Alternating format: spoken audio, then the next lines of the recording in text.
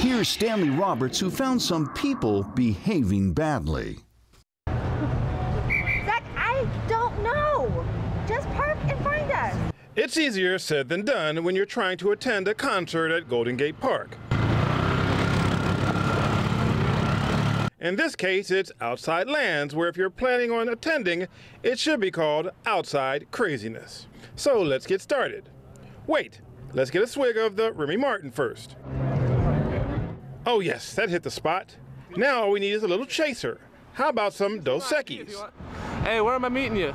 Not sharing. Lame. Yeah. While you're here, you will find scalpers. Anybody need tickets?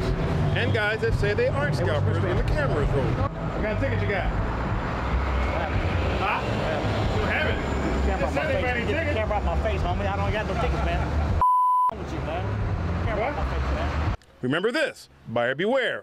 There were in fact some bogus tickets sold on Craigslist. You will find some people blocking other people's driveways and drivers stopped in Muni bus stops, which could net you a pretty hefty parking ticket.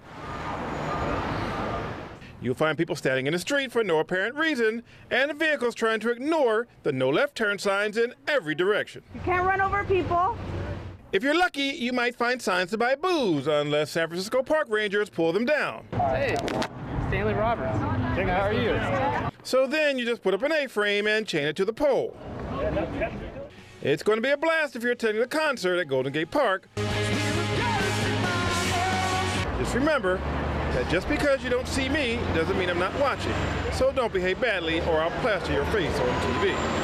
In San Francisco, Stanley Roberts, KRON 4 News. If you have a comment or a story idea for Stanley, email us at peoplebehavingbadly@kron4.com.